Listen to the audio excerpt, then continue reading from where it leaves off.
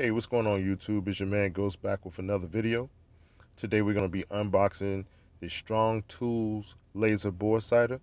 This particular sighter I picked up off of Amazon for about 45 bucks. In the description it read that it fits between a 17 caliber all the way up to a 50 caliber gun. This can be a handgun or a rifle. Also, this particular sight came in red dot or either green dot. I chose the green dot. Unboxing it, it came out, had this nice plastic case to it. You could put stickers on it or paint it or whatever have you. It came desert tan. I'm not a fan of the desert tan. I'd rather it be black, but didn't have a choice on that one. Also, if I need be, I can always spray paint it. This particular case isn't waterproof. It is definitely not waterproof. So you want to also make sure that you keep it away from water.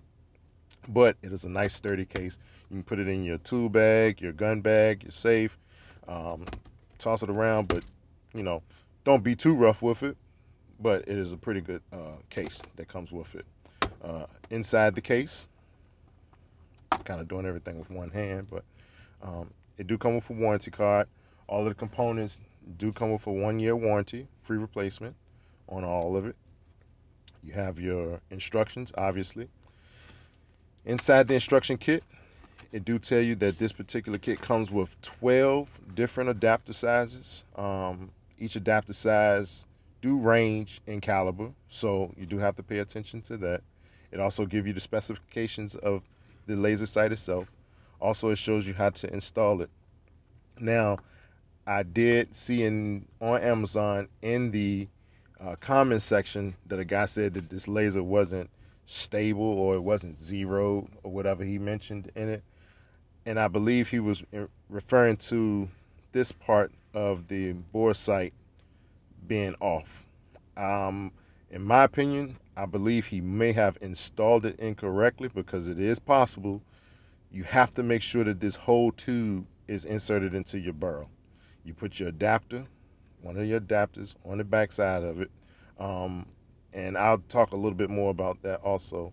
And then you insert it all the way into your barrel until your taper fits snug against the end of your barrel. Okay.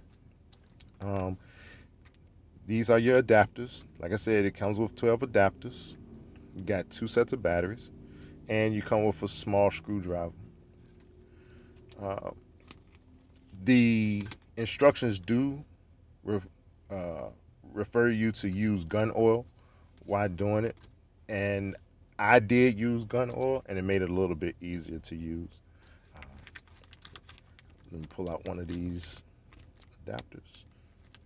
Kind of doing everything with one hand, so it's making it a little bit difficult to unbox this part of it. But we'll get it. The smaller the adapter, per the instructions, it is numbered on the inside so that you can reference which adapter you would need. But the smaller adapters don't have a number on it.